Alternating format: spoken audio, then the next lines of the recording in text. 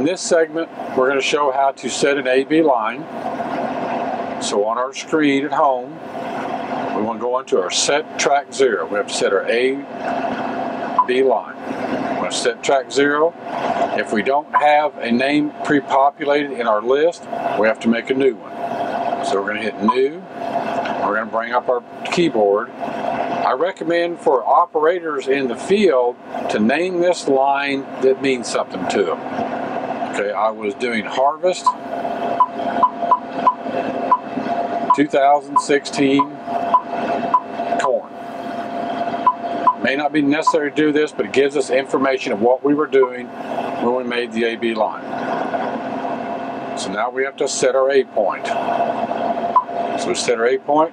We have two options. We can set B or we can set B later. The set B later feature allows us to go back to our home screen. We have to travel to the end of the field. For this video, we're just going to travel at least 30 feet to do this. And we're going to set our B point.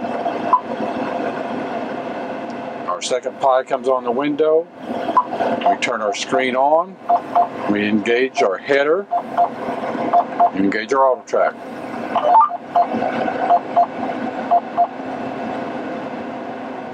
And that's our A-B line.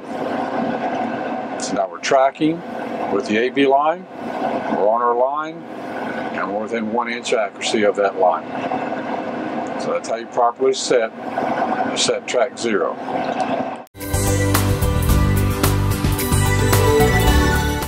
So if you want to set another track, you'll come back into set track 0. And if you notice, our name that we label in here is still in here.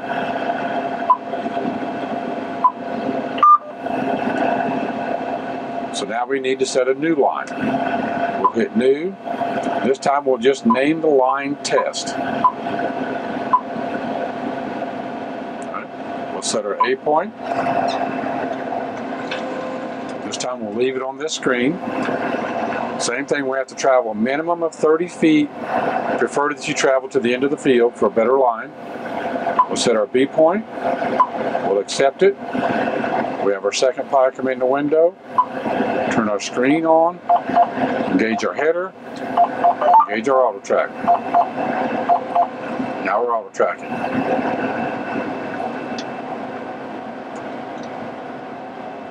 So now we want to go back to our first line.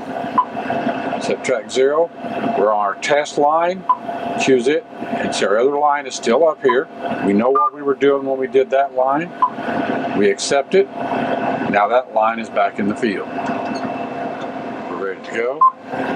Header engaged. Engage our Autotrac.